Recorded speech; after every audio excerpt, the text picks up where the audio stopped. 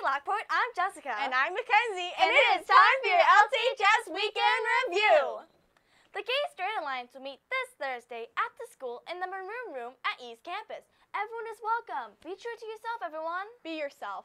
The Porter Players are proud to present this year's fall play, Radium Girls. You can come see Radium Girls this Thursday, Friday, and Saturday evening at 7 p.m. and Sunday at 2 p.m. in the East Campus Auditorium.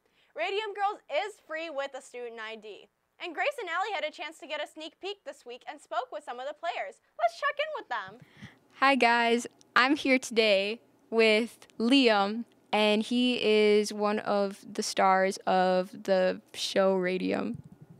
So, Radium Girls is about a group of girls in Orange, New Jersey, and so they worked at this plant where they manufacture watches that glow in the dark with radium, and radium's a very radioactive element, and they didn't know that it was toxic back then.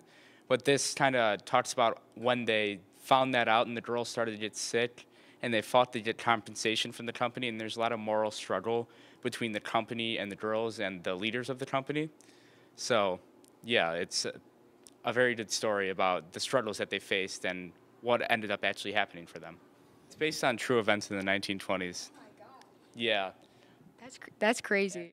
My character is Diane Reeder, who's the wife of Mr. Reeder, and she finds herself in a strange situation because she wants to support her husband to believe that he's a good man, but she hears all these horror stories about how all these girls are dying because of his company and what he's done, so she's in a very conflicted place.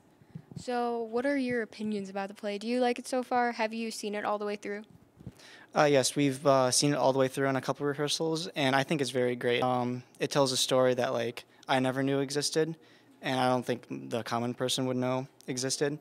So I think it's great to inform, but also entertain a little bit. Yeah, that's crazy. I had no clue it was a true story until a couple minutes ago. How long has it been for setting up props and getting everything together? Meaning building it and all? We started, I think, late August, early September, and then we've primarily been working on it constantly, actually. There's small details here and there we're still working on, but it's basically everything that's major is done. It's just small touches here and there.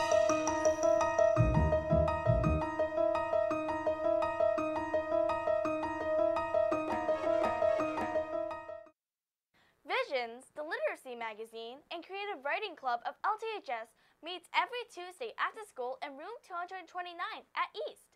All are welcome to attend.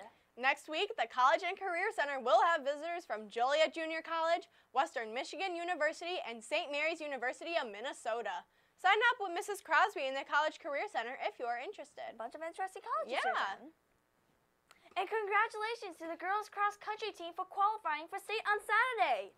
Freshman Hannah Miller, Kayla Sheen, Monica Shibiki, Caroline Turner, junior Josephine Bobber, and seniors Abby Kozak and Madison Polinsky ran a great race. And also congratulations to boys cross country runner Ross Cronholm on qualifying. Way to go, everyone, and good luck in Perea this weekend. Hey, Jessica, do you want me to go do the weather Why right not? now? Yes, please. Oh, okay. I appreciate it. I'll Thank go, you.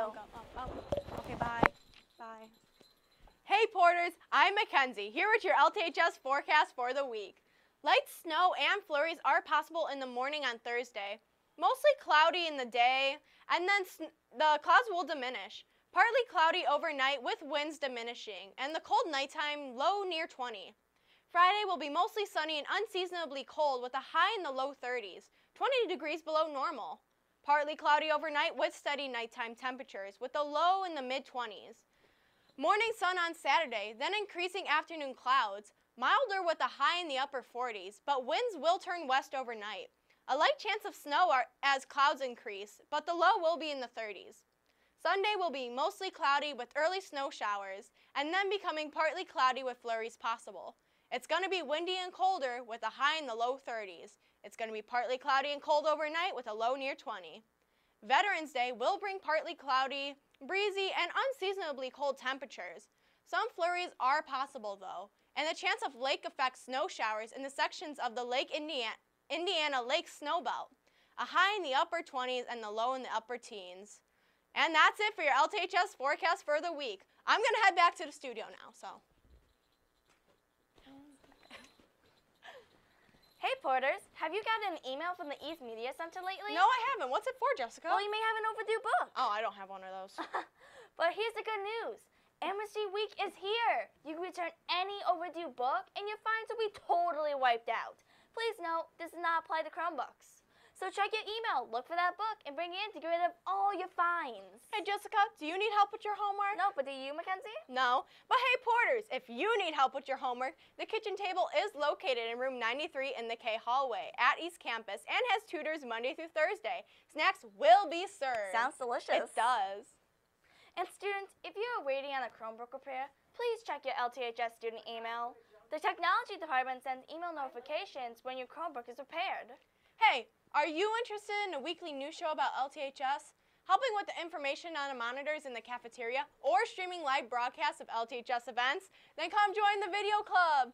Please meet in the East MIS after school on Tuesdays at 3:10. Join us. Join us. Become one of us. And that is it for your LTHS Weekend Review. I'm Jessica. And I'm Mackenzie. Thanks for watching, and go Porters!